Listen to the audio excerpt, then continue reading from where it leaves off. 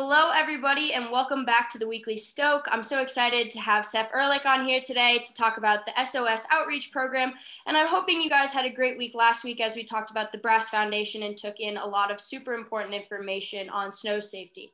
So as we're heading in a completely different direction this week, I think it's important to bring up how us as skiers and the SYNC community can all be more aware of ways we can give back and share the sport of skiing that we all know and love so much. So I'm so excited to have Seth on today to learn a little bit more about this program that he's been running and what we can do to be active community members. So hi, Seth. Hi. So just to get started, what is the SOS outreach program and what is it aimed to do for kids and teens in their incorporation to winter sports? Yeah, absolutely. So Seth Ehrlich, Executive Director of SOS Outreach. And here at SOS Outreach, we believe that every child deserves the opportunity to thrive.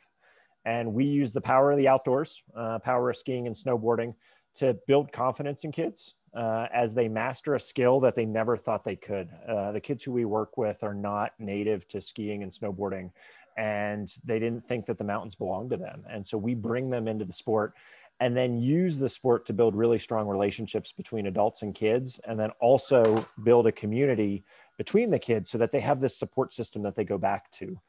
What's unique about our model is that our programs are progressive. We start in fourth grade, go all the way through high school graduation. We've now expanded that into an alumni network. And all of our programs are centered on three core pillars. And those are the outdoor adventure to promote engagement, adult mentorship to promote belonging, and a values-based community engagement to promote self-determination and self-advocacy.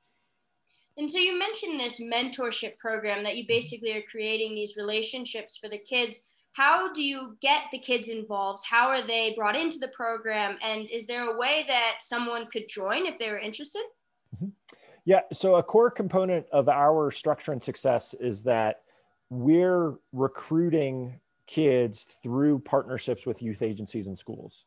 And so SOS Outreach, we are founded in the Vail Valley on Vail Mountain in 1993. We've now expanded to 15 locations that range from Seattle to Detroit. So through the Cascades, the Sierras, the Rockies, and up into Midwestern Hills, where we have programs. And we're working with youth agencies and schools to recruit kids who will benefit from those building blocks. Who are the kids who are on the bubble of not succeeding in school? Who are the kids who need a support system to address challenges that they're facing either at school or at home? And so there's 250 school partners, and that would be, here in the Vail Valley, all schools in Eagle County School District we're working with, and we'll identify a teacher. And so if anybody wants to get involved, they can reach out to us. We'll find that school or youth agency in their community, and we'll plug them in through that connection. Wow, that's really incredible. And it sounds like you've really grown a lot over the past couple of years. And so with that growth, it seems like it's been pretty deliberate with access to mountains. But do you see yourself growing more in the future? Do you want to provide more opportunities for these kids and teens? Oh, absolutely. Our continued driving point is how can we provide the opportunities for all youth involved in the organization to thrive? And in the past year, particularly when there were a lot of questions of what could we still do? Are mountains going to be open?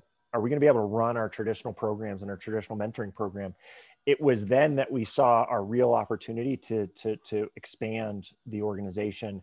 And that's now developed. We've created this whole alumni network where we're working with kids who are in college or in their first career or multiple years out, of how we can provide resources to them, connect them back into our programs, help them with their own career development. And so we're really focused on extending our runway, extending our career connections so that we can connect more of our program graduates back into careers in the industry, on mountain, within organizations like SYNC. Our partners who have great positions where our kids would thrive, and they're looking for kids who have the skills that we have, and really plugging them in to make a change. And there's 80,000 kids who have gone through SOS to date. That is incredible. Holy smokes. Not only just the community aspect and the networking, but bringing that many kids to skiing is just amazing.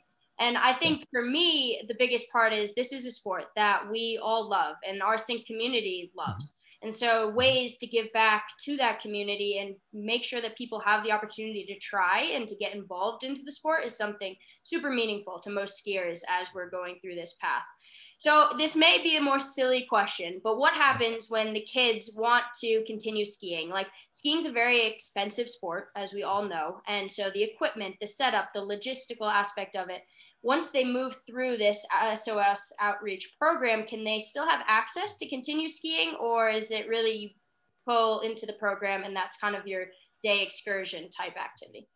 Yeah, I mean, absolutely. It is an expensive sport, and we have identified opportunities for how to overcome it. And so how do we engage? I mean, our goal, again, we're starting in fourth grade, taking kids all the way through high school graduation at a minimum, where they have all the resources that they need to get on snow. So we're working with mountains for the mountain access, whether that's lift tickets in our introductory program, or it progresses into season passes.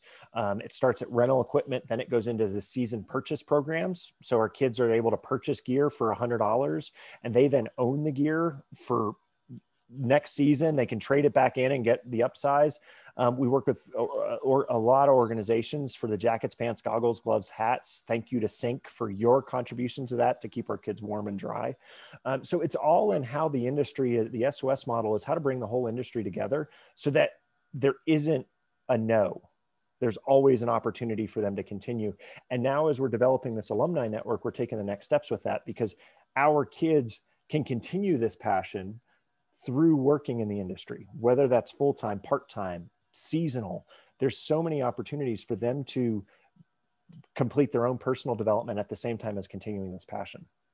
So the community aspect, as we've already talked about a bit, is super important to what it seems like is making this program really thrive.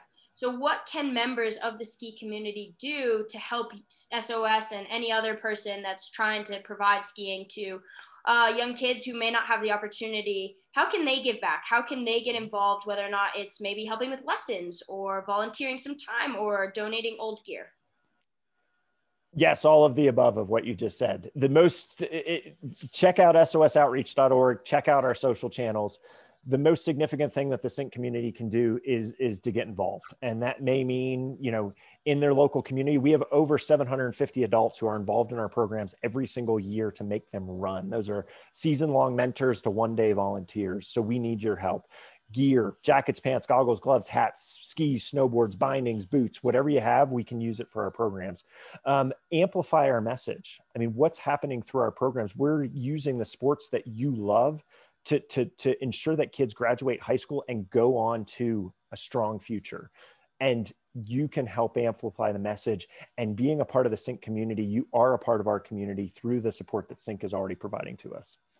Yeah, no, it's very cool to see that lessons that we're learning participating in the sport can also be shared in different ways. And having those lessons and those growth moments, I think, is super important as we move forward and are working on the next generation. And who knows, you might have the next fastest ski racer in your midst. I'd be excited to see. It's fun. And so just outside of that a little bit, as we talked about mountains, is it just stuck to skiing and snowboarding, or are there any other outdoor activities or sports that SOS Outreach really tries to bring to the kids as well? Yeah, so we were founded Mountain Access Winter Sports. That's still 75% of what we do. We did extend, though, we're through individual recreation. So hiking, camping, rock climbing for summer activities, all with a focus of how we can expand the community that we're providing to our kids. It's not just a winter activity. It's not just a winter experience. It's not just a winter time that they need this community and the mentorship. So it's using the winter sports, and then we extend that into the summer activities through individual recreation. It's incredible. I really was so excited to find out that I could do this interview today because it is just an amazing program that you're building here. And it's been incredible to just learn about it. And I'm excited to share this with the entire community because I think everybody else will be just as excited as I am. But so it was amazing to have you on, Seth. Thank you so much for your time. And I'm really looking forward to seeing some Sync athletes, some Sync community members, maybe participate in some upcoming events in any way they possibly can in the area if possible. But thanks again for your time. And to our listeners, thank you for coming to this week's Weekly Stoke, and I'll catch you all next week.